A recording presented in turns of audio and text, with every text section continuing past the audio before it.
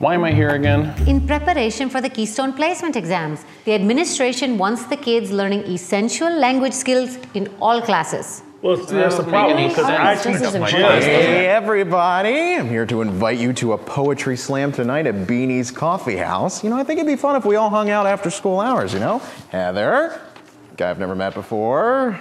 Americans are so violent. Must everything be a slam or versus battle or smackdown? How about just calling it a nice, relaxing night out featuring poetry? Because that sucks. Can I see you out in the hall, Mr. Whoever you are? Hi, I'm Bryce. You can call me Mr. Z. I'm a substitute here, and what I teach, it's very... Hang out after school?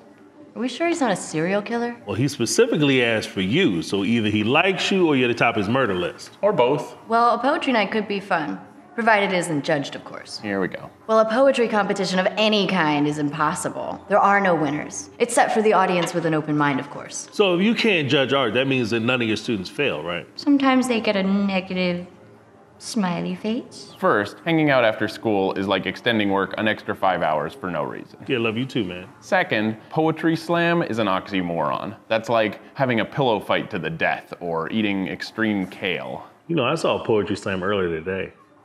Shall I compare thee to a summer? That's horrible. Who told a kid to read during gym? He has all day to read. I only asked that they defend themselves for 37 minutes.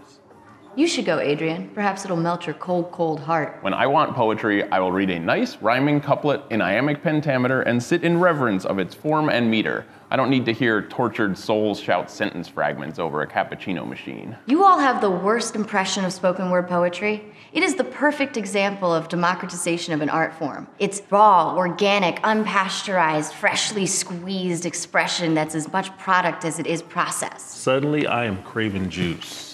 So why don't you go? Because you guys aren't going. And Bryce might be a serial killer. Poetry! Get it? Right, it's a poetry slam. I totally understand. No, but seriously, make your kids read this.